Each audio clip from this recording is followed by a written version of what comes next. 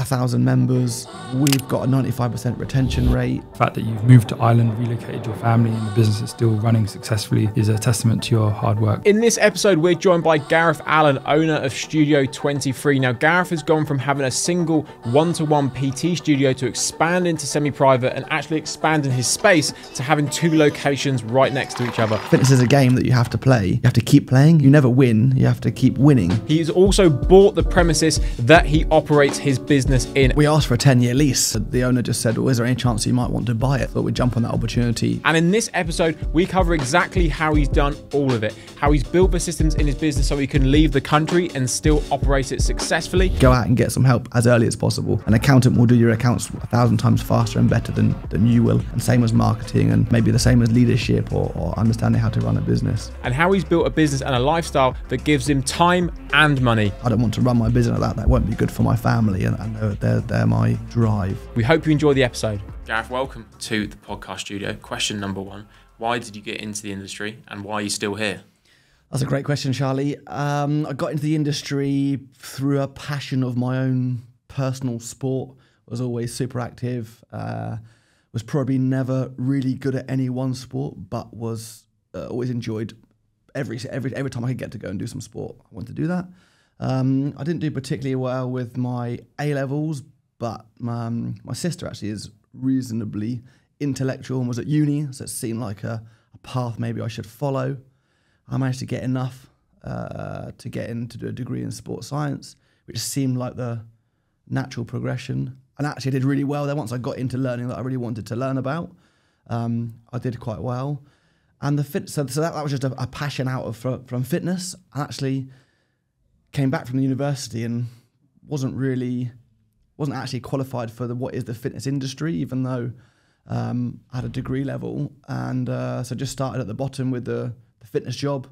Realised just helping people was something that I quite enjoyed, and that grew into just switching some of the degree work into the personal training, and then beyond then obviously to now running my own business. So I think it's just a passion for sport has now turned into a passion for other people's health and fitness. I really struggle to understand why people don't want to do fitness, because it is ingrained in what I do and how I behave from a child. So I crave wanting to go work out, whether workout's useful or not. I really crave that, and I want other people to have that relationship with exercise. Bring everyone who's either watching this or listening to this up to speed. What's the business you have now, business model, team? I was at your facility about 2 years ago, so we will flash up some footage of that facility on YouTube. But if you could just tell everyone the inner workings of the business right now. Sure. So right now we have 2 less than 1,000-foot shops, essentially, where we do one-on-one personal training and we do semi-private personal training in the other shop. I've got 4 full-time employees, one of them as a manager, and I've got maybe 2 part-time team members that we're looking to grow into full-time. We're not far off 150 members across the personal training and semi-private PT.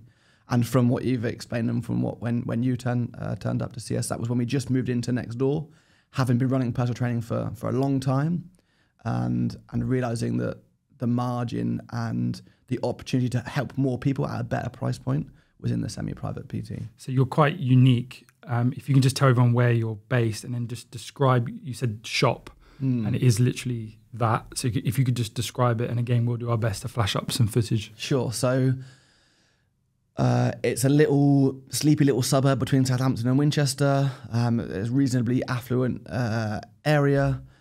There's what would have been an old shopping, I have to describe it. Would have been a very old shopping precinct, like I think 70s, 80s. They've all got with flats above.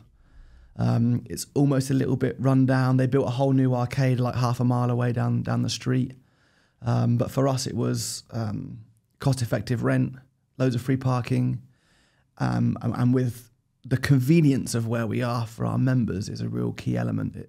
There wasn't anything in our area that wasn't a 15, 20-minute drive away, and now they've got something 5 minutes from their door. And you're in a unique position because you made the decision early on to buy the premises. Is that right? Yeah, that is. Yeah. So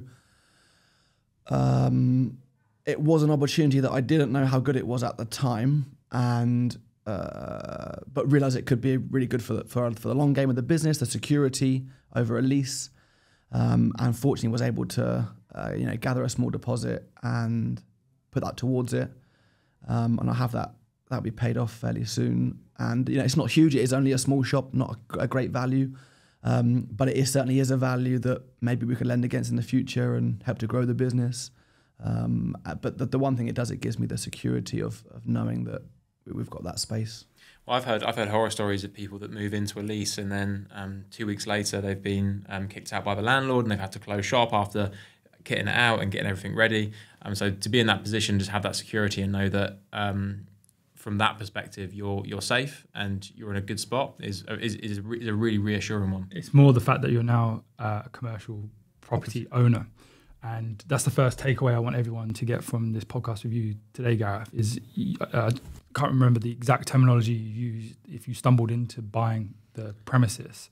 We asked for a 10-year lease, and just the owner just said, well, is there any chance you might want to buy it? So just the right timing for him, the right timing for me, and thought we'd jump on that opportunity, mainly then for security, but essentially now it's become an investment. Roughly how big square foot is location 1, location 2? They're right next door to each other. Yeah, they're right next door. I think they're just under 1,000 square foot total space, with one's got an office and a little small changing area, toilet facilities. Because so many times gym owners are paying the mortgage of someone else's property, and for a very small amount, they could actually just buy that property or buy an existing property in their town or city. And which you touched upon it just a second ago, is you might sign a 3-year lease, a 5-year lease, a 10-year lease, and be consistently just paying that lease amount to the landlord. But it just makes sense to think bigger. And if you're going to be in the fitness industry for a long time, which I'm sure everyone who's listening to this or watching this will be, take the leap of faith. Get the deposit amount you need. And start shopping to become a commercial property owner. And this is like the 10-year journey, or it's probably 12 or nearly 13 now. Of then the mortgage was close to the rental value, and now it's half what I pay of next door.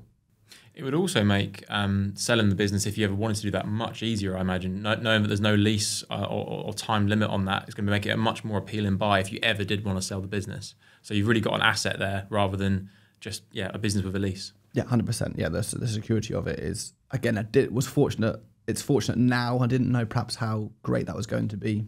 But then also it's through your pension as well, right? So there's benefits to that, with your pension and being a commercial property owner. So if you're in the position where you're thinking of buying a premises, speak to your accountant, because there's tons of benefits involved in terms of corporation discounts and so on. And I would love more gym owners to become commercial property owners as well, just like you have, Gareth.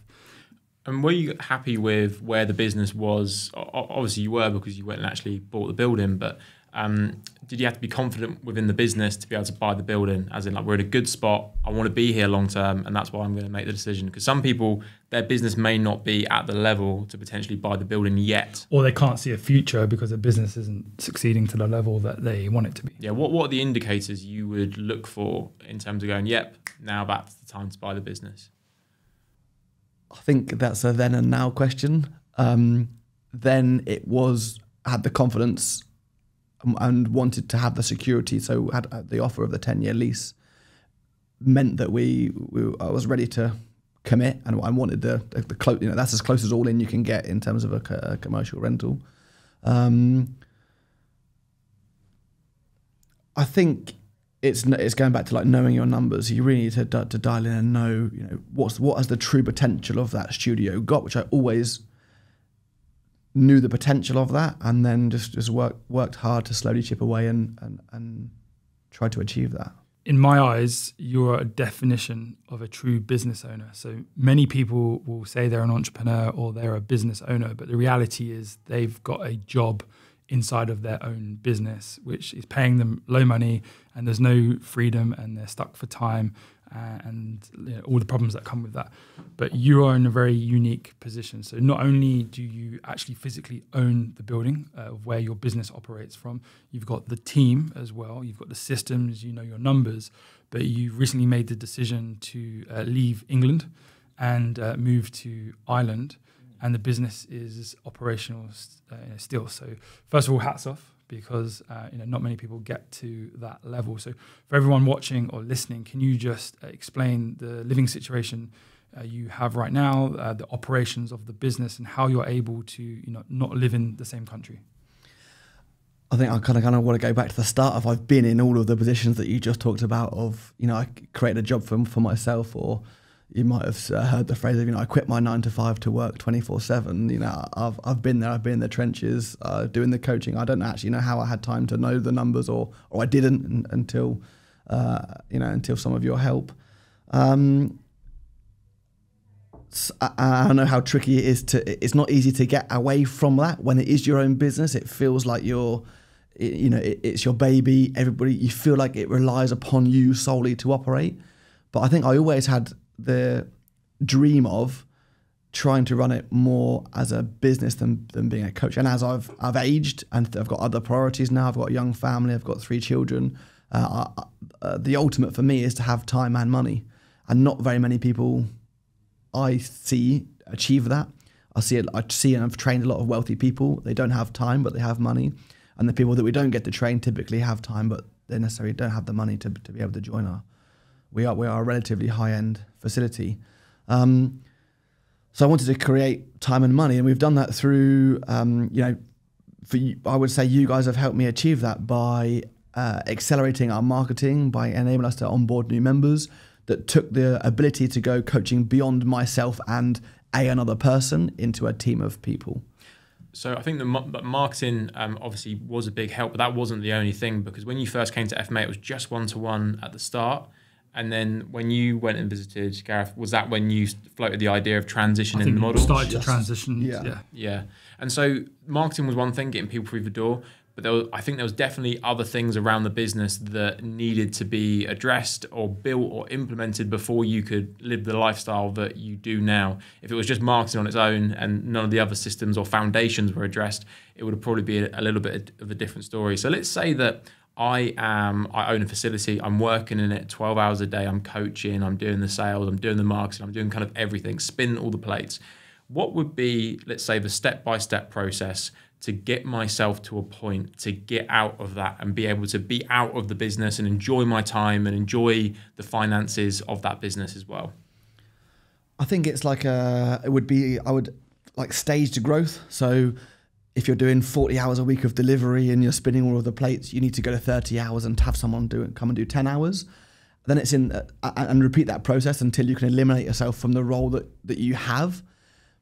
But my role has changed. I'm now doing the sales and marketing role, and I can do that remotely. Hence, if I bring that back to moving to Ireland, operationally it's all run how I want it to be. I've got a manager in place who is checking in on that, and I've created the systems for him to manage that successfully.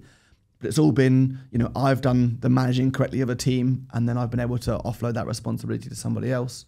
So essentially you've kind of mastered the task and then delegated. So the first one would have been coaching. You were doing all of that coaching, and then you needed to focus on other areas to grow the business. So you reduce those hours, pass that task on to someone else. Then you could implement that time and energy to the new thing that you had to learn, which would have been marketing and sales, or it could have been like managing a team, managing a team, or being a better leader. Or there's so many facets to being a small business owner that all those elements come into play at the same time. But it's just having a new focus and moving it to moving the needle to the next stage. And I think that's really important, because we said this off the podcast. That transition from going to personal trainer, it seems natural to go to gym owner. But most people just think, oh, I'm just personal training in my own gym. But completely different story, isn't it? They're two different roles. And as a 23-year-old, I wasn't bothered about any of those things. But again, I said about different responsibilities, different motivations now. As a 36-year-old, if I want to achieve the lifestyle that I want to, I've got to think of it as a small business owner and not a personal trainer. And if I was in that situation that I was in the journey of 10, 8, 7, 6, 5 years ago, and I didn't try and recognize the opportunity beyond what I was doing, then I wouldn't be where I am now. I think it's takeaway number 2 for me so far is having the vision of creating that life that you want. So the 23-year-old Gareth versus the 36-year-old Gareth, your needs and wants completely changed because you have 3. How old are your 3 children? 7, 5, and 1.5. So like, you don't want to be that business owner or personal trainer that is missing every bath time, bedtime, is missing the school runs, missing sports day. The hours of a PT, early mornings, late evenings, the kids are in school all day, you'd never see them. So there's so many business owners who are in their gyms right now who are working, nonstop, who don't have the systems, don't have the team. And it's so important to have that vision of like, hey, look, stop for a second. You can't keep doing this. You can't keep spinning all of these plates at once. You need to think bigger. You need to have a vision for yourself. And same as a weight loss client, you said it already, gradually, reduce your hours. Yeah. Same with a weight loss client. You wouldn't just expect them to lose the 5 stone in a week. Same as a business owner. Don't have the expectations that you're going to drop all your hours immediately and then suddenly, be a full-time business owner like yourself. And all those hours and being in the trenches are essential because you do have to work hard to get the business where it needs to be. But I think the question you need to ask yourself is, why am I doing this? Where is it going? So many people spin plates and work long shifts, but they're not moving in a certain direction. There's no trajectory to a better place. They're just doing it and maintaining in the same position. Whereas with you knew where you wanted to go and knew why you were working all these hours and knew exactly why you were delegating the hours and getting outside the business. You actually just knew the destination that you wanted to go in the first place. You end up doing for doing's sake. Yeah. And it's really easy to say that now, and it's really hard and it has been hard. This hasn't come overnight, right? It's a 12-year journey, and there's a long way to go. There's so much more that I can do within the relatively small space. I haven't got a 10,000 square foot facility that I don't need any of that to be able to achieve the lifestyle that I want. And I think what's really important as well is that you delegated these job roles, and there's a reason you did that. But some people, and I think you mentioned it, delegate too quickly. For some people that don't necessarily put the work required to master a certain role within the business before they delegate. Maybe that's because they don't like it. Maybe they delegate the marketing without really understanding what's going on. They delegate the sales without really understanding how to make sales. And because of that, nothing actually happens. And then they don't understand how to fix that problem themselves. So there's definitely finding that kind of finite balance between delegating but doing it within the right time to be able to make sure that the systems are built out correctly rather than just left to see what happens. 100%. And none of what I'm doing is perfect, but having some experience of the different roles that we now have has enabled me to help Ben, the manager now, make better decisions. I Q&A with him twice a week to make sure that we're going in the right direction. There's nothing that needs my attention, or if I want to implement a new idea or a new system, that we talk it out first. But I've managed the team already, so I'm familiar with some of the challenges that are going to come his way, and I'm a good sounding board to him to enable us to push the business on. I speak to many gym owners that have aspirations to live abroad. And instead of systematizing their business just like you have, they think, oh, I know what I'll do. I'll close down my business and I'll go for this new shiny object, which is online coaching. You decided not to do that. You decided to systematize the business fully. And now you're living in Ireland. So can you just talk through what does a day look like now for you? I'm sure you help with the kids in the morning. And then what do you do for the remainder of the 6, 7, 8 hours? Sure thing. So it's relatively new, so it has been an adjustment. I'm not sure that I've got it, the sweet spot yet, but I'm not a million miles away. So what I've got away from is like that, because the responsibility isn't on me, is like wake up with the panic. Has everybody turned up to work this morning? Are our classes all going? Do I need to rearrange a booking or a session? So it's a lot, but there's no stress in the morning. It's wake up, do the kids bit, school run or not, depending on whether I've got a call booked in at 9 o'clock or if I've got a meeting or something that needs to happen. And then it would be work through different, time schedule, different elements of the day, whether it be a little block for some sales calls, whether it be doing a bit of training for you guys or some other training that I like to do. Is it reading the book or a chapter of the book? And it's just creating that, getting the work done that needs to be done. But most of the work that I do now isn't the day-to-day operational, the immediates right now. It's thinking about where can we go, what's the next stage, how do we take it to the next level, what do we need to implement to help with the team, the members?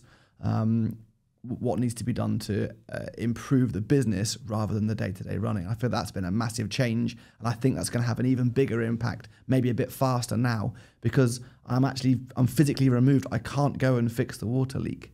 I can't go and do the thing, but the team are very able to do all those things for me and let me know that it's been done or if it needs my attention. So being the visionary of the business, and one of the business books that I read early on, and we send it out to all FMA clients, is the E-Myth by Michael Gerber. I don't know if you've read it 100%. at all, but basically you have followed that book to a T, because you don't have to be there to implement the service to then get paid. And there's another great book that I read years ago called The 4-Hour Work Week. Now, I don't know how many hours you are working. Yeah. Okay. Well, but I've also read the book. Yes, but basically you have the option to work 4 hours. And not saying I'm not a fan of only working 4 hours, because No, it's not enough. Yeah, but what I'm trying to get at Principle. is you've got the leverage there to pick and choose. If I wanted to do 4 hours next week, I probably could. We would. Our challenge right now is that we would just stay the same, or we'd have a slow decline. Our retention's great, but we'd get a slow decline. So I'm not in a position to be able to, take the foot off the gas and do the 4-hour work week. But in principle, why couldn't I have 3 businesses? Now that I've done some education around running a business and not being a good personal trainer, that there are 2 very different roles and responsibilities and 2 very different set of skills that you need. And the more that I've learned about that, there's no reason why I couldn't have 2 businesses that I could dedicate 16 hours each, perhaps. Something you mentioned earlier that I wanted to circle back to was, you said that, I don't want to have a 10,000 square foot space. I wanted to kind of work towards my goal or my ambition. And it'd be great to touch upon that a little bit more, because I think so many people in the industry, they grow for the sake of growing without necessarily knowing where they want to go. Whereas I feel with you, it's quite specific. You know exactly what you wanted to do with the business, with your personal life. And it'd be kind of good to touch on why did you take that approach rather than just grow? You probably can look into my social media following for that answer. I don't mind doing camera. I'm quite interested in this whole podcast idea as an experience. But I kind of want to be like the unknown. I want to have a small space that works really well. I want to create a business plan that works, and maybe then we could look at maybe doing another site that works, but doing it off our own money rather than borrowed money. You mean you don't want to be a social media fitness influencer? No. But you still want to work in the fitness industry? Yeah. Good, because we have a lot of members like that who want to be behind the scenes and want to build something significant, but don't want to be the celebrity in front of the camera. And obviously we do have clients that do that as well. 100%. But it's different personalities. Same with FMA. I'm not really in front of the camera too much on the Instagram because of various reasons. But you can still scale a business, is the point.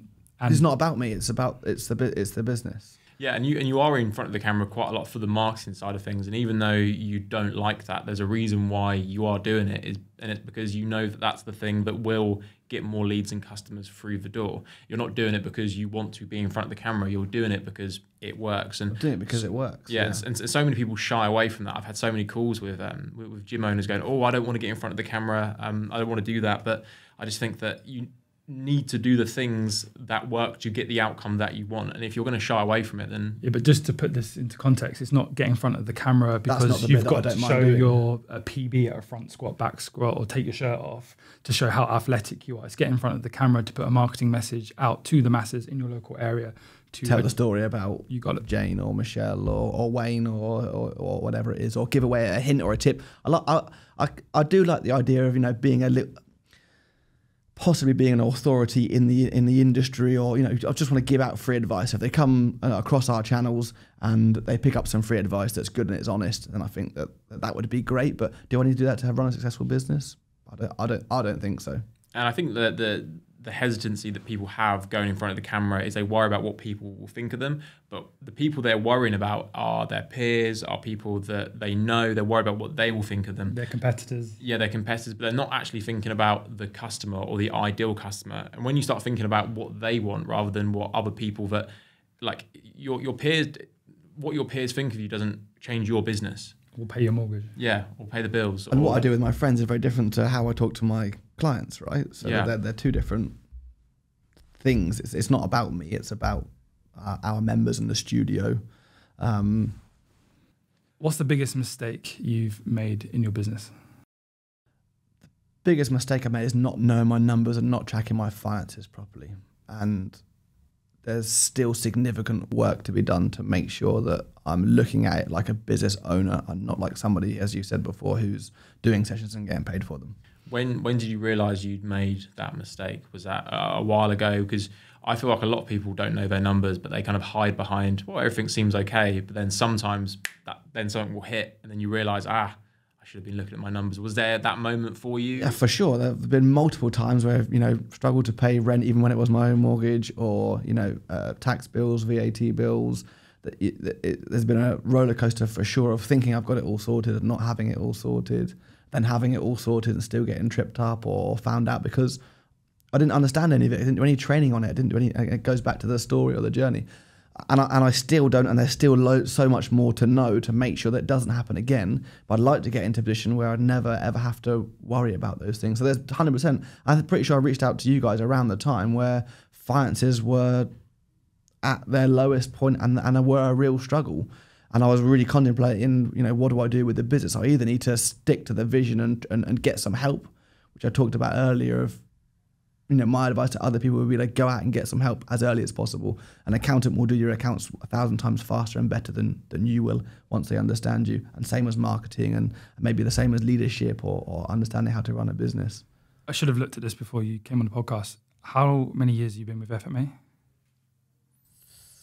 Before COVID, so 3 I was gonna and maybe coming up 4-ish. Yeah, and in that time, in terms of client numbers, where was it at and where is it now? Yeah, so probably about 60 clients before, when we were about to go to 150, which has been a target of mine. I've been working away for a while. And the key growth is in that semi-private area. So our PT's probably stayed around the same-ish. And I didn't actually have the second studio until I onboarded with you guys.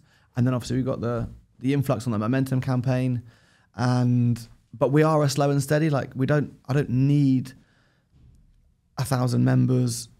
We've got a 95% retention rate. So we just need a slow trickle of this, a small number each month that we can serve really well, we can look after, and we need to try and turn them all into lifetimers. That's my ultimate goal. When you get fit, fitness is a game that you have to play. You have to keep playing. You never win. You have to keep winning. So I try to teach that, and the team now teach that concept of when you get in good shape, you don't stay in a good shape unless you do the things that you've been doing for the last however long it's taken to get in shape to keep you fit and well. So we really have that ethos around the gym and the studio, and that's what really helps our retention. We've not touched on pricing. What is the pricing for PT and semi-private, and then people can do the maths in terms of where you're at? Sure. So semi-private is $209 for 2 sessions a week and $259 for 3 sessions a week. Personal training is 4 sessions a month, $240, 8 sessions a month, $460, and 12 sessions a month is $660. Let's go back to the finances. So what were you doing previous in terms of financial tracking, and then what are you doing now? I know you said there's still room for improvement. I think that's the same for any business owner, including myself. But tell me the story of the finances. So the finances actually helped through Nikki and FBDA, and they've really, and again, this is like reaching out, asking for help. The first problem was marketing. How do I get more members in? Actually, now I've got more money. What do I do with that money, and how do I make sure that, in my case, was push more one-on-one because it's high revenue, and I might get another person paying me $660 a month. But that was great when I was the trainer, but it's not great when I've got to pay someone. It's so labor intensive. It needs to not be it needs to be a product that we have for the right person, injury, specific goal. But so the semi-private model was something that I knew other people were doing. I wasn't that keen on it at the start because I didn't know how to deliver excellent coaching in that small environment. So, but the numbers really stack up on it, and it enables us at a lower price point to get more contact time. People need to work out more often rather than less often. And we also fall into a bracket of affordability, although it's not cheap what we do, but for our area, £200 a month, $250 a month for a good service, people will pay. And that model, to show you the growth, we used to do maybe 10 semi-private, which started as a group of friends coming, essentially to create a discount in a one-on-one environment.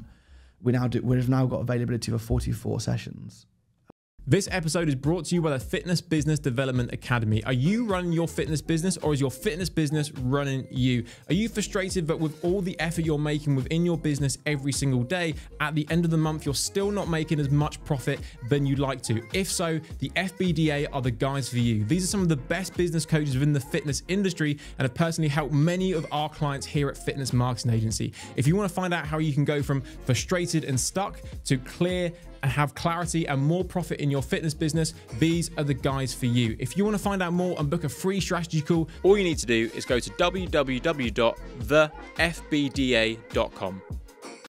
And was the main concern that you weren't able to deliver good coaching in a semi-private environment? Were there any other concerns you had about moving to that model? Because most personal trainers are always skeptical about moving to a semi-private model. They don't think it can work. They think that one-to-one is the best possible solution for everyone, essentially. And we were speaking about this with Gavin, where small group can work for most people. There's only really a small percentage of people that may actually need one-to-one. Well, if it's an athlete, a celebrity, or someone with a specific, a really specific goal that isn't going to. We have a general athletic program, but if they only want to train lower body for a reason, then it's not going to work. Or if they can't do it's unique to the individual. And one-on-one, we find one-on-one, we almost onboard everyone to semi-private regardless of what they think they want when they come in.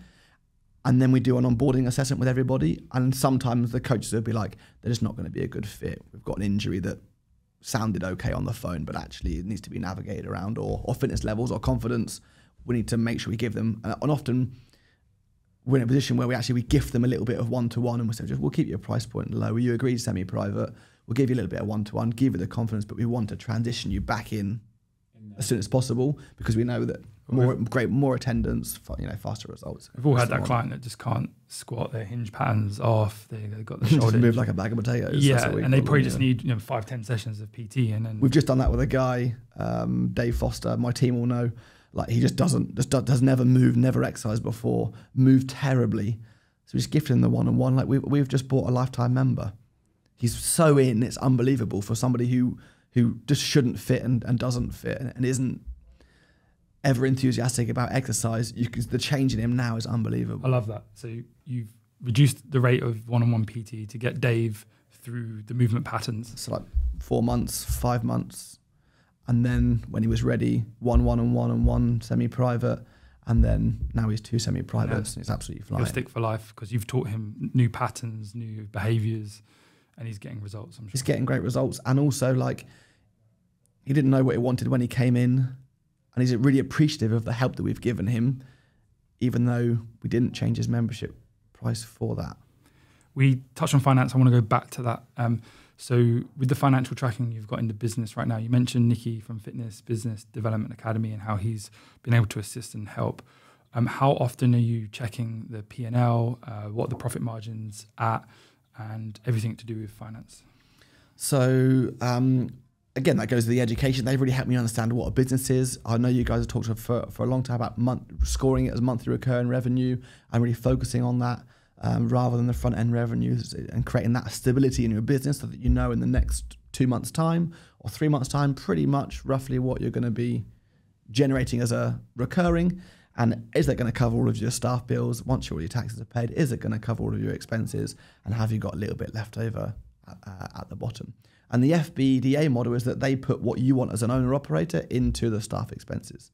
So rather than being the typical of you just get what's left, you're working towards a target where you are involved in that target. And then what's left, which is the stage I'm approaching now, is that's actually to be reinvested back into the business. It's true profit rather than just your wages. And that's a bit that the next stage I'm excited about is then what can we do with that? Do we then look at another studio in a couple of years' time? It's engineered if we can build that to the target that you want personally and then professionally with the business. 100%, and that number's in there. So once we've worked hard, the semi-private has really helped to get there quicker, to enable me to make sure that I'm getting paid a number that 2 or 3 years ago I didn't think would ever be able to achieve, and we're starting to create profit off the back of that. Will look different on an accountant spreadsheet for sure, but having that owner operation in the staff expenses all of a sudden means you've got to go and work for another 2, 3, 4, 5, whatever you want to get paid, because it feels like you haven't achieved it before you start actually measuring the profit. Because so many gym owners will pay everyone else first, and then they'll scrape together whatever is left as their salary, and then that can be a massive influx. Or what's even worse, they call themselves a business owner, but in reality, the way that they make their money is they do one-on-one PT inside of their gym. So we know, or we see a lot of gym owners that do semi-private coaching. They have a team of 4 or 5 people. On paper, they look like this big shot entrepreneur, but the reality is the way that they get paid is because they've got 15 PT clients that they train 2 to 3 times a week, as well as doing the business. And for me, that's not a business owner. So the business might run itself and it's costing them nothing to do. And then when they train their PT, they get their 40, 50, 60 pound and straight into their hand, right? You got it. But if you don't go to work, you don't get paid. And that's something that I'm trying to, or have worked hard to create and continue to make sure that's a consistent platform, that you're not relying on yourself. And if you are sick, then you're still going to get paid. Okay, maybe the business won't grow, or we'll have a little bit of a plateau. But a plateau when your expenses are already in there is way better than getting what's left or having to deliver to pay. That's the start. That should be the start of your journey, rather than a few business financial questions. What VAT rate are you on? What booking system do you use? What merchant account do you use? Who do you bank with? Do you have multiple business bank accounts? Great questions. I'm on the 10% flat rate after a headache with my accountant around getting that sorted out, although that is going to change. So I had to pay 20% for a longer time than I should never have paid it in the first place. But having the confidence and the education around with Nikki and others to... Let's stop there. So many accountants get this terribly wrong. And they're either advising gym owners to pay no VAT, or they're advising them to pay extortionate 20%. And you have to do your due diligence into that accountancy firm that you use, and they have to fully understand your business. And as you know, Gareth, and people listening or watching this, as a gym owner, you don't have many VATable expenses that you can claim the VAT back on. So I'm sure that it was a winding path to get to where you're at. 100%, yeah. But that's a major takeaway. Get a new accountant, like getting a new coach, right? Somebody will do what you think is right or tell you otherwise. And I had that headache for a while, and it has cost me a lot of money. It was probably around the time where I was, struggling financially. I was paying way too much VAT. That's going to change as our revenue is now sitting right on the edge. But I've known that that's coming, and I've created, all of my expenses right now on my spreadsheet is set up as if 20% of that. So there's actually a 10% saving right now that I'm not accounting for until I get my end of year accounts. Something just popped into my head. Another thing I've seen that gym owners do is they have their business that's under the VAT threshold, and then they start another business, which is their personal training business, which is where all their income, and then suddenly got 2 P&Ls, and it's a complete mismatch. And then all of their staff are actually contractors and not on payroll. So really, on paper, on Instagram, it might look like you're this big baller with this massive gym and everything's flying. But if you was to get investigated, you're probably breaking some HR rules. You're definitely breaking some VAT rules, tax rules. And it isn't this all singing, all dancing business that you think you have, which you have and you have created because you've done everything right. And that's the minefield of when you're doing the sessions, and I don't understand it entirely because I'm not an accountant, but I'm learning more about it to make sure that we don't get tripped up again in the future, or that we're making the best decisions to make sure that the business is secure. Another thing I'm trying to work on is, I want a war chest because COVID was horrible. I never want to go through that ever again. Wouldn't it be great if we could get into a position where you've got 6 months of your staff salaries in the bank ready to go, 12 months of your expenses, or whatever that thing might be for you? But wouldn't that be a fantastic position to be in, rather than where I have been of like, we made a couple of £1,000 profit. Well, that's mine because I need to spend it on life. I don't want to run my business like that. That won't be good for my family, and that's my main drive. Let's talk about the merchant account, your booking system, your bank. I interrupted you. Yeah, I know. I got excited on that VAT answer that you gave. I use Mindbody Online, even though it's really expensive, but I'm in it and it works. Will you change? You're not sure? You're going to stick with it? probably something that's more likely now because I have the time to sit down and organise the change for it to be smooth and successful, rather than just doing it because I know it's going to be a little bit cheaper and creating my own headache. I bank with NatWest.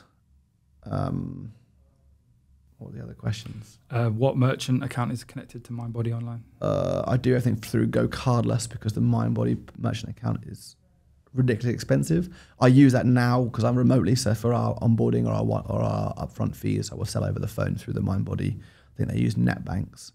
But our monthly recurring is all through Go Cardless. It's not a smooth or a seamless process, as I know there are other operators who link the two together, but it works, and I'm very familiar with it, so it works. And you asked about two businesses. I do actually have another business. I run the Level 3 Training Academy as well, which was a godsend in the middle of coronavirus because we could be open for education but closed for gym. And it was something that kind of goes back in the idea of where I wanted to go, the life cycle of creating a business. I've really gone way off topic here, but actually employing people is one of the biggest things that's had a massive difference on my business. How many people do you have on the team? 5. And is it Ben that he's the gym manager now? Ben's studio manager, yeah. And how long has he been in that role for, or just been in the business for? So he must be 2.5 years now. And is he the kind of right-hand man to the situation 100%, now? 100%. So many gyms always have that person in the business, right? That foundational staff member who kind of runs a lot of the day-to-day that you've been able to move out of. What have you done to be able to get him to that level? And I'm sure there's still stuff that needs to be worked on and still needs to be nurtured and improved, but it's hard to find that person that you can really trust with the business. There's so many horror stories of people leaving, stealing clients. How have you taken this person, gotten him to buy into the vision and gotten him to maybe feel like the business is a little bit of his own? Been there, had that before. People walk away with clients. It's the, being a trainer and having someone do a couple of sessions and borrow your space for a couple of quid. It's so different to trying to employ a team member, and it felt very risky previously. But actually, if you buy in on them, I've found that the buy-in in return is huge. They've got security. You don't get that in the fitness industry. They're going to get paid the same at the end of the month, whether they train one person a week or 25 people a week. You don't get that in the fitness industry. I think we have a nice environment to work in, so we're not in the traditional gym sharky. If you go on holiday for a week and your competitor in the commercial gym is all over your client trying to get them to train with them. We're a team, so if Ben was away, then if his members want sessions, we will try and organise them with Jamie or Hannah or somebody else. If they don't want those sessions, then that's fine. So actually, the biggest change was employing people, and then when it comes to Ben, it's the vision. It's the employing good people. My team might hate this, and maybe not employing good personal trainers, because we can teach them that. We can't teach them to be good humans. It's still a gamble, but if you can get a really good person, which Ben is, and which everybody in my team are, we can help them become really good trainers. Yeah, you could have an amazing practitioner who knows absolutely everything, but if they've got a really bad personality or aren't personable, it's just not going to be a good fit. That's no easy life. You can't move to Ireland if you've got that, because they're just going to create stress and hassle for you. What were the hesitations to getting full-time staff and having them as a employee rather than a contractor? Because being a contractor has its, I would say, short-term perks, as in you can make a bit of money off them. You don't have to give them holiday or sick pay or anything like that. You're kind of quite disconnected from them quite easily. You don't really give a shit about them. I think it's just so, like, when I hear gyms, again, like on paper, they preach that they're so successful, and then you ask them that question, are your staff on payroll or are they contractors? And then they go, oh yeah, they're all contractors. And I just know, like, you don't give a shit. Well, first of all, don't give a shit, and there's more cracks in your business than you think there is. Yeah. I know a gym near me, and it's full of personal trainers that rent the space. And I know that 2 of them are opening a facility right around the corner from that place. And the reason they're doing it is, why wouldn't they?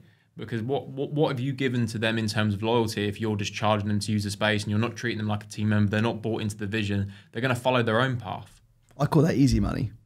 So there was a time that in our business where that was the right thing to do at the very beginning. You know, an old trainer that I knew, he had 10 clients, wanted to come over and rent some space. That was easy money. Take a tenner an hour for him. He turned up, trained his clients, and he walked off again.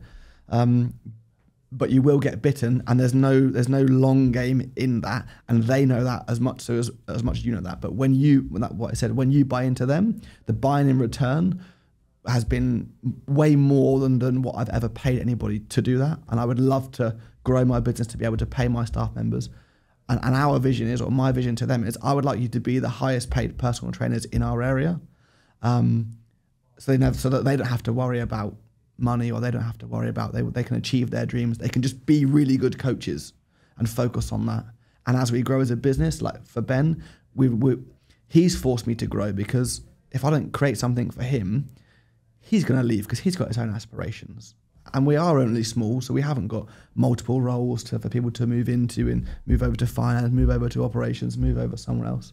What are his day-to-day? So does he still coach?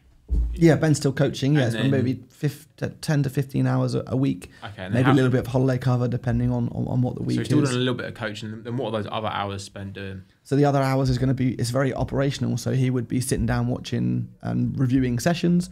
And again, it's really good doing this podcast for me, because it's really good to look back and see how far you've come.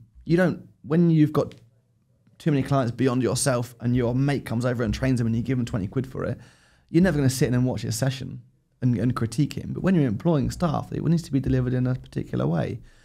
So he will be sitting down, watching sessions and scoring them on a score sheet and giving them that feedback. It's interesting what you say. So it's actually better for the client if you're employing your staff, because you now care about the quality of what's happening in between those four walls. If it's a contract and they rent a space, you don't really care about what's going on, because it's not really your client, but it's still within your walls, it's still within your brand. So they may associate that experience to your gym, because the consumer doesn't actually understand that that person's a contractor. Because what will happen a lot of the time is a lead will come to a gym, the gym goes to the personal trainer, hey, I've got this person for you to train, I'll take X amount, you take the rest. And now the experience is associated with that person. But again, because you've got that disconnect, they're not really an employee, you're not actually too fussed about their training ethos. So it's better for the consumer to have an employee as well. Awkward, or we're going to have a team meeting. Or do I get paid for that team meeting or not if I'm a contractor? It's like we have team meetings twice a week. We don't always do all of them because we don't need to, but we allocate that time. And if we don't use that time, they've got other things they can go and get on with in their own time. Well, I think a good way to look at it is, imagine Nando's or any high street restaurant just had contractors on the grill cooking whatever they fancied and delivering whatever they wanted that day. Like, they wouldn't be able to scale that business. But Nando's, I'm sure, has full-time staff who go through staff training, attend staff meetings, follow staff protocol, wear staff uniform, and cook what Nando's want them to cook. And it's the same as running a gym and having a personal training business. You control the quality of the product that gets served on the gym floor, which is the restaurant space. Yeah, I think that's the myth of or like I say, like Ronald McDonald isn't flipping the burgers, right? But he's top of the tree. They had to do that at the very start, and they had to figure out the perfect layout. If you watch the movie, really good film. It's a great film. The Founder. How they got it out onto the tennis court, and they moved it all around. Oh, you're gonna. What's the movie? Because I have a really bad attention span. I've told you this a few times. It's called The Founder. It's really basically good. About the guy who finds McDonald's. So it exists. It's not actually his. Before he scales it exists. But the thing that was really magical was the system that these brothers had created. In terms of the service, the delivery in comparison to any other restaurant that was there at that time. And he fell in love with that system, and he took that and he scaled it globally. So he didn't actually create the system, but he found it. And it's that system that has made McDonald's what it is today. It's not necessarily the taste of the food, because it's the manner and the system of how that's all delivered. It's the operations. You get the same together. burger in Paris as you get in London, you get in New York. There's a very marginal difference between the whole lot. Which, if you think about, large scale business, they're one of the ultimate in terms of that. We're on a fitness podcast, and people might be like, "Oh, McDonald's is crap food," but actually, no, it's consistent food. You know what you pay for, and you get it every exactly single what you're time. Get. And that's what you should be looking to do with your service. People walk in and they know what they're going to get because you have created that system. So the movie's called Founder. Yeah. And what channel? I'm not sure. Go on like Amazon Prime, maybe. Prime or Netflix. Yeah, something like that. There. Yeah, it's good though. I'll check it out. Let's talk about sales process. What did you used to do previously, and what do you do now? Wing it. previously. Still do a good bit of that now, but previously was there was the sales process was all in here, and this is the stage that we're getting to. There's plenty of it still in here in my brain, but it's starting to come out on paper. So before I was winging it, now is very much following a modified script from what I had a script before, I just didn't know it wasn't written down. I now have a modified script that I use over the phone. With Luke's coaching, I do a lot of one-call closes. And I think I answered a question recently in the group about this. That isn't our only option. So we do one-call close. If I can't get a one-call close, I'll book a consultation. If I can't get a consultation, then, it's scaled and works its way all the way down to maybe they're just not a good fit or they're not going to buy. And what you're doing is you're removing the barriers for purchase, because some people would do a call and they have to come for a consultation, but some people are probably ready to sign up there and then. So why are you slowing that process down? I'm not a one-call close. I don't know if you remember, Charlie, but nobody closed me on the phone. I did the annoying walk away. Yeah. Even though I knew that I wanted it and I was going to do it, I just wanted to sleep on it. But to join when you FMA, joined FMA. You're one of those. Yeah. But so I have empathy with the person who doesn't want to give me 460 quid over the phone. They've never been to us. They just saw a Facebook advert. So did Charlie sell you into FMA? I think so. Yeah. I think I spoke with you first, and then we got passed over. But bad cop, good cop. Yeah. But can you imagine, like, if you went on that call and then we only did a one-call close? You would have got a member. Yeah, that's it. And there would be a number of people that didn't come because you need to change the process for the person that you're speaking to. But you should always go for the one call close in like a nice 100%. way. And then if there's a logistical objection, you can overcome that, get them in. But if some, as you just said, they've seen an ad, you've called them, and they're trying to get £460 for personal training over the phone. Yeah, that's fair enough. If they want to come in and see the premises. The process has been perfect. You feel like you sound like the perfect member is going to fit in exactly. Yeah. And they just stumble on well, that's okay. Just come on Tuesday and we'll get it all done. So and our attendance rate for that is pretty high. Yeah, it's just that most people will probably buy on a one-call close. Some people will want a consultation and that little bit of reassurance, but always kind of prioritize the easiest route with least resistance is what I'd say. But start at the top. Have the confidence to start at the top, which I wasn't doing before. It was always consultation, no-show, consultation, sign. I always knew if I got someone in front of me, I never measured it. Something we do measure more now is that if I got someone to a consultation, I was pretty confident I was going to close them. If they're going to bother to come in, they're in. But actually, the initial FMA, that was my only process. It was phone them, get them to come in, and it was a lot of no-shows.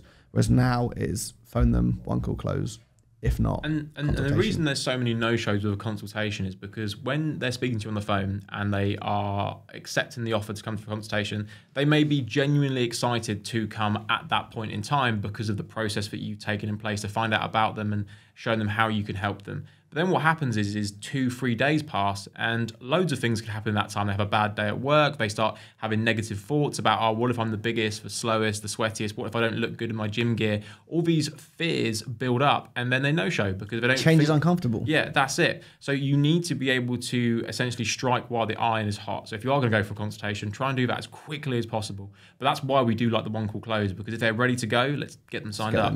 That's been a game changer, particularly to be able to run it remotely. So my team aren't sat at the studio waiting for someone who's not going to turn up. We're just wasting hours. They're so unproductive. Your mindset is off. And I'm sure you still do a consultation when someone signs up. So if they're on the phone, you'll still do the consultation process. It's exactly the same session. Some have paid for that session in advance, and it's or in the semi-private, we call it an onboarding session. We just change the language, an onboarding or a consultation. What happens in that session, apart from the close at the end, is identical. And that's, so people have had concerns about moving to the one-call close, and they say, but I've got this really great consultation process. It's 90 minutes long, and it's just really valuable. It's like, well, if it's so valuable, do it after they've paid you. Yeah, charge them for it. Because if you're going to do it for free, it's actually, there's less perceived value for it because they haven't paid you a penny. Whereas once they've paid and they go through these steps, they will value every process, acknowledge the information even more than they would if they didn't pay for it. Or I missed a step in that process is one call close, paid consultation, free contation. Call them back tomorrow, or call them back for a one call close tomorrow. It's a 2 call close. Free trial? No. No, I hate that as well. Yeah, I hate that. Free 2-week trial? Yeah, no. What is your front end offer typically? Right now is a 6-week summer shape up, which we never do. But do you change it now and then? So you said right now. So sometimes it's a 30-day. Yeah, on your advice, I've gone for the 6 week for different offering, different people, different locations, different offer. Normally we do 12 weeks. We sign everyone into a minimum 3-month membership, and then it's a rolling monthly contract off the back of that. So haven't got the time or the energy, we haven't got the space, and it wouldn't work in our facility to onboard, have 20 or 30 or 40 new trialists, and just for them all to come in and just disappear again.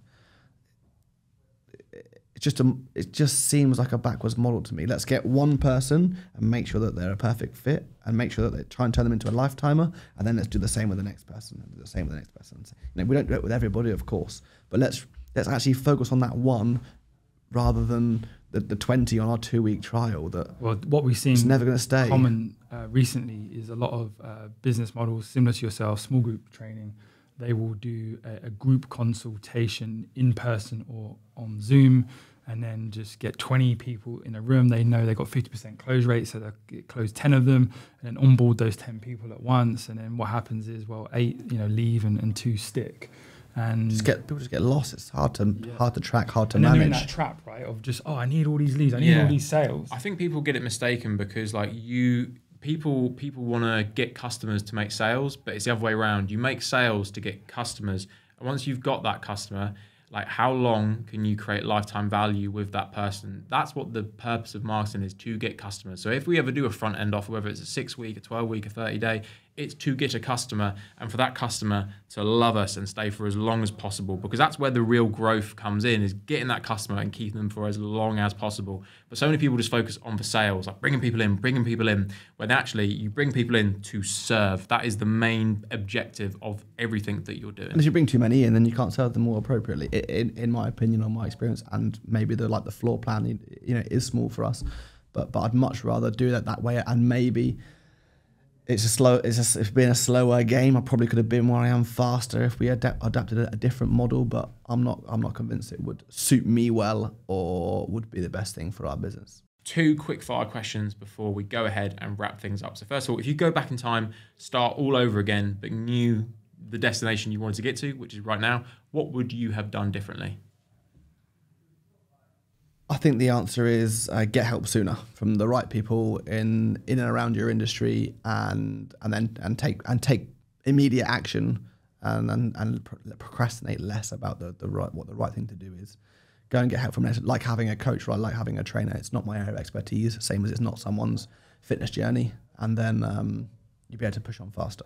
There's no one I can think of that is successful, I think, in any industry that didn't have help from someone else. Like, no one just figure things out on their own, right? Impossible. Everyone gets help from someone who has either done it or done it in a different way to be able to get their experience on board. Last question, and I usually tell people this before so they can have a little think about it, so I haven't done this today, so I do apologise. If you were Prime Minister for a day and could make a change in the fitness industry or the overall population to make people fitter, healthier, happier, or just improve the fitness industry, if you can make one change one law or anything like that, what would that change be? Great question. I would go back to the start of my love for sport, so I would make exercise compulsory for children. As a main, turn up at school, do an hour of exercise, get on with your day. And I think that's a habit that would then be installed in the UK that would yield unbelievable benefits. Exercise is like a drug, right? If exercise was a pill, then everyone would be addicted to it in the UK, but it's not, 'cause it's hard work and we're not too familiar with it. But if we made the younger generation really familiar, not the sporty ones, we did exercise, not always sport. If we made everybody do exercise from a really young age, I think it would yield huge dividends in 20, 30, 40, 50, 100 years' time. It's interesting. In the UK, like within the government, you have art, culture, and sport. So they're all placed together in the same section. In the Netherlands, you have health and sport. So like where sport is placed in the same category as the healthcare system in there. So it's taken far more seriously and kind of put into that category rather than almost like a luxury category when it comes into art, culture, and sport there. So it has that. I didn't know you had an insight into European politics. Yeah, so no, I listened to it on a podcast. Yeah, so I heard that the other day actually. It was quite interesting actually. Yeah. So that's like so, and the reason they do that is because their healthcare system is everyone pays like similar to the national insurance, but the government will pay like an insurance policy if someone goes to a hospital. So basically what that means is that the government has to focus on prevention so much more because they don't want to pay out for the insurance quote. So by having sport in there, it encourages people to be active and has prevention. We're just putting a sticky plaster on the problem that we have in the UK right now, right? We're helping people lose weight and helping them feel better, look better, mental health, physical health. But wouldn't it be great, like you just said, that in the prevention model, I would love to do or see something in that prevention model of significant change in the future, rather than becoming overweight, becoming out of shape, not exercising for, people will say, oh yeah, not that long ago I used to be fit. Well, when we get into the not that long, it's like 10 years ago. The last time I worked out was 5. I played football once. Yeah. That we could really do some damage on that prevention, and I think it would solve a whole world of problems that the UK and America that have. I said the fitness industry is almost in a good spot because there's so many people that have problems that need to be solved. But wouldn't it be great if those problems weren't there in the first place, 100%. Right? And we had that prevention in place. Might not be great for business, but I think for the long term, the Prime Minister type question, I think I'd love to see that as a priority. Thank you for coming to the podcast studio. It's been a pleasure to speak to you today and see the journey that you've been on with FMA for the 3+ years that you've been a client of ours. And you're a true business owner and testament to yourself. You said it in the podcast earlier. It's good coming here because you've been able to sort of talk about your story and what you've actually built. So credit to you. Give yourself a pat on the back. I think a lot of FMA clients will listen or watch this podcast and be inspired by your story and what you've achieved, and then other people inside the fitness industry as well. You've been an amazing client for us and continue to be, and the fact that you've moved to Ireland, relocated your family, and the business is still running successfully is a testament to your hard work. So thank you, Gareth. Well, thank you in return as well. I definitely wouldn't be here without your help, so I really appreciate that. Thanks for listening to the Fitness Marketing Agency podcast. If you enjoyed it, make sure to subscribe so you can catch future episodes.